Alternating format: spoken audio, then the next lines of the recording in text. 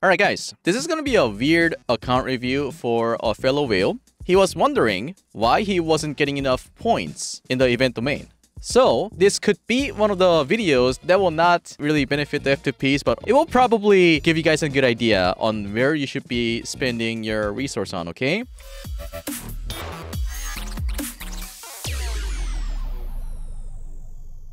Let's take a look at the constellations. We have C6 Ito, C2 Albedo, nice. C6 only, C0 Kazuha, that's weird. C6 Xiao, C6 Jin, that's obvious, right? C6 Shinha, C6 Yula, C6 Ganyu, Ayaka, Yaemiko, Raiden Shogun. Oh my god, this is exciting. C6 Ayato. It's really rare for me to see another whale player asking for help, you know? C2 Hutao, C6 Deluxe, C0 Venti, okay. And this guy also has C6 Chichio, obviously. C0 Kokomi, Child C3. Okay, alright, I see. We're gonna go straight to the event domain and try to do things and kinda analyze the problem, okay? So one thing about his Kazuha is that his Kazuha is C0, which is totally fine. But as a whale, that is not acceptable. If you were to see 6 some like DPS characters, I would like to say that C2 Kazuha is actually very needed. Okay, so what should I do? Well, for the 4th day, let's take a look at... Okay, the problem is that he used Zhongli. Zhongli takes a lot of time. The rotation kind of kills. Okay, this guy also used Jin as a healer. Nice. But I would like to put Ayato with Raiden Shogun. Yaemiko, Bennett in the second half. We can put Kazuha in the first half, okay? Alright, let's go. Let's go first.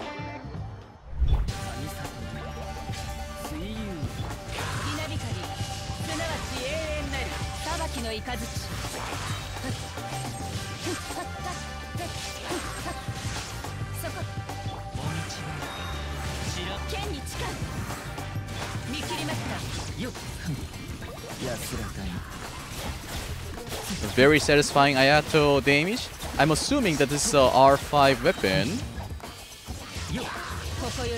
Powerful opponent appears in 5 seconds.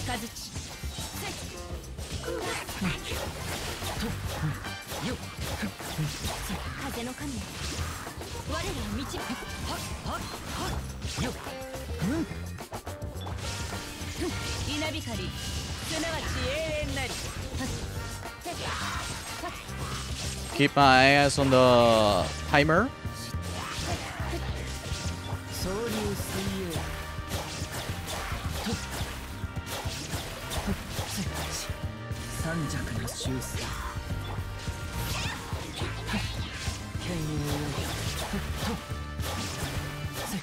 This is gonna be the final wave, right? What is he doing here? All we would need is 3k in the first half.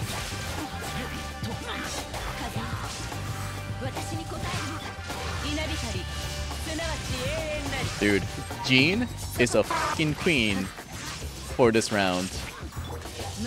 One shot that Whooper Flower. Nice.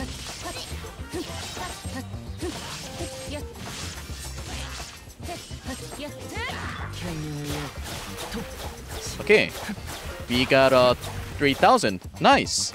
Alright, you might be wondering why I'm not using Kazuha's ult. But his Kazuha is probably not DPS. And he doesn't have C2. Okay? That is exactly why I did not try to use his ult. If I have enough damage to kill those without using 5-star ultimate, then that is a better move, you know?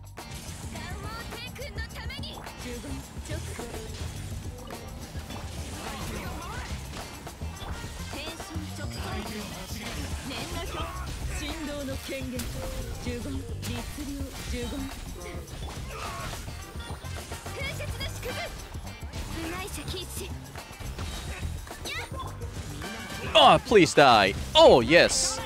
Oh, satisfying.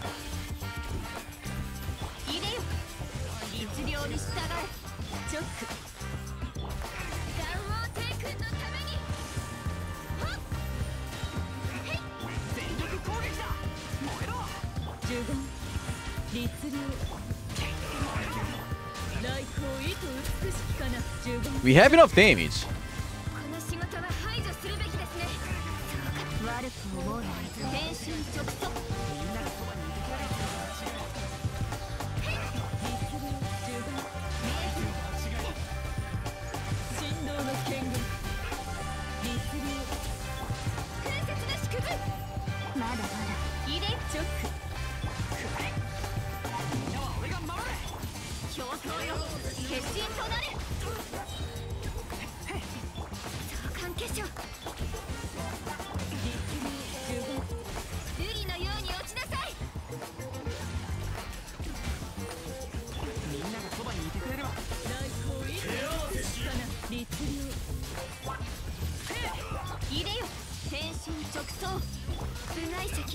Okay, 8.7k.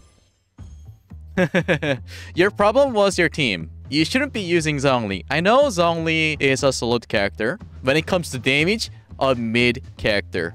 We want consistent damage. Like for example, your Ganyu is doing enough damage to small monsters. Zhongli is great, but his E damage is not strong enough to severely damage them. And I believe you probably have built him for... Actually, no. Your Zhongli is not even like built as a burst support. Burst support is supposed to be like crit rate, critical damage. Your characters are really well built. I don't even need to take a look at their stats, but I will take a look at it just because. Kazuha, full EM build, very, very f***ing nice. But for this event, I kind of felt like building him as a DPS was more beneficial because, you know, there's something called a diminishing return. And if you have 1000 EM, then of course you're going to be adding 40% damage bonus, right? But from the Harmony buff, from the event domain, they give you a lot of bonus. So rather than going for full EM, I went for a hybrid. I focused on critical rate, critical damage, and then went with 400 EM. It's kind of sad that we can't really use Itto in this domain, and although it's very satisfying to use C6 Itto, for this domain, you need better rotations, you need a burst damage, and then you need the right elements. So I kind of felt like we needed more Hydro character. So it turns out, for this kind of event, it was good enough to convince us that Ayato is quite useful in certain situations. However, Mihoyo, we know what you're doing. You're just trying to make us, the spenders, feel better, right? This is something for whales only. You have to have enough damage, you need to have a lot of characters, you have to have like all 5-star weapons, and well, besides that, it's just gonna feel like you're doing a lot of Spirit Abyss, except you have like a lot of buff and it gives you a lot of Primogems. Honestly speaking, it is really, really nice for Genshin Impact to let us experience something like this. And I hope this will kind of become like a feature in one of the new Abyss series. Because instead of making it so that the bonus is more inclined to the banner character, right? They can probably come up with different floors, like a bonus floors. So that everyone can just kind of have a lot of fun instead of getting stressed out about how your supports are not really leveled or not geared up, you know? 4-star artifacts and their weapons. Ah. Alright, so his questions regarding to his supports. Let me see, Bennett. Wow. Alright. So you don't want to see an imbalanced crit rate critical damage here. We always want to follow that 1-to-2 ratio. So if this was 191% critical damage, I'm expecting about 80% crit rate, but you don't have that. Your weapon is Aquila Favonia, which I understand because you don't want to go for another copy of Miss Splitter, of course, right? Let me take a look at your constellation. We have C6 Bennett. We have a winner! Alright, so because you have Aquila Favonia instead of something else, you probably had kind of gave up on his damage, right? Because, yeah, exactly. Bennett is great, like this as well, but I think it's a waste of stats. This is a usable circlet, obviously, but what if we look for something that has crit rate and critical damage that happens to be Noblesse? You don't have a lot of critical rate circlets. Okay. Well, like I said, we're looking at Noblesse Oblige set, right? So while you're using Strongbox content, there's a good chance that you can get critical rate circlet that happens to be somewhat useful. So you can probably fix that later on, because Bennett does a lot of damage. And obviously Aquila Favonia is not going to be that great because it gives you physical damage bonus, right? This is more for a Copium Chichi or physical kicking. I don't know, man. Aquila Favonia is so copium. It just looks really, really awesome. Look at this sword, dude. It looks badass. It looks like one of those swords from like Gundam, dude. That is fucking sexy. If that was ER, I know, right? If that was ER, that would have been super fucking nice. Anyways, there is Bennett. Xingqiu, you have Sex Sword. Why is your Sex Sword level 60? We want to go for level 90 always, you know? 11%. Okay, it seems like you're not using Xingqiu. Xingqiu is going to help you out a lot, except for Veils, right? You do not use a lot of the Melt and Vaporize team. Just go with like Unga Bunga, right? Okay, to be honest, there's Raiden Shogun and, you know, Ganyu, Eula, Ito. There's also Yoimiya. Yoimiya uses C6 Fischl more than Xingqiu. And there's also Yae Miko. Yae Miko is fucking amazing. Her damage is like it's like Raiden Shogun level, you know? So I can't really force you to go for Xingqiu anymore, but you still have Fu Tao, right? Okay, well, you don't use your Fu Tao. Okay, don't use Xingqiu then. Although he's triple S tier, in my honest opinion, you don't need to use Xingqiu. Let's take a look at Fischl. Oh my god. Are you not using Yoimiya? You have built your Yoimiya. If that is the case, I suggest you try to build up your Fischl and try to use Yoimiya. That also gives you a lot of fun. Fischl doesn't need to be crazy. You can... okay, this is like a hybrid build. Middernaut's Waltz is like one of the shittiest bow ever. Like a biggest debate. You probably have used this, if by any chance, if you have built your Fischl as a physical. You could have probably done a showcase on the event domain. They give you a lot of normal attack damage, right? If that's the case, you can use Fischl. But you know what I mean, right? We always want to follow 1-to-2 ratio. And like I said, if you refer to one of the videos, I'm going to repeat again here, but you always want to try to get the highest CV artifacts possible. If that is the case, if you use anything that has like 40 CV, and that's going to be really great. You don't need somebody else to look at it. Okay, how about the Yona? Are you not using Shinho? I saw your Shinho at C6. If you have C6 Shinho, you can also try out the Mono Cryo team that I have showcased before, and it works out really great. We have 59% crit rate, 192% critical damage. If you use this with Shinho, then this is usable totally.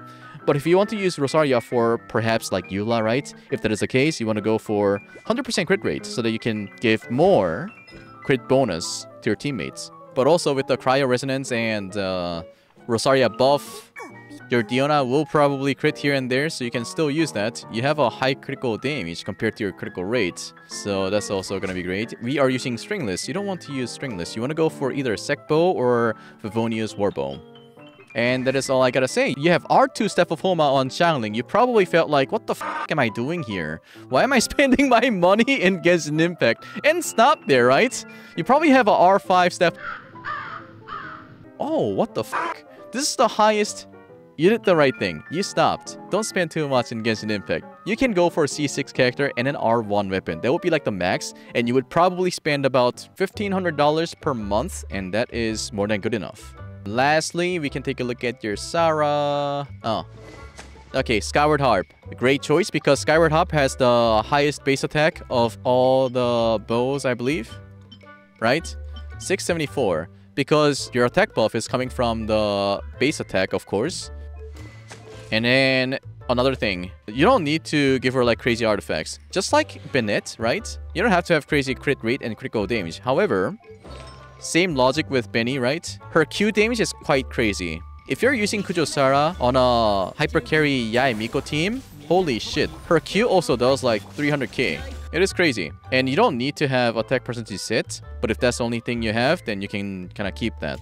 That's gonna be it for this little review for my Veil viewer. I hope you guys had a lot of fun. If you guys want to kind of get more tips on the F2P side, you can probably go to my current review playlist. You can probably find it on the comment here. And thank you so much for watching this video. I'll see you guys next time. Adios.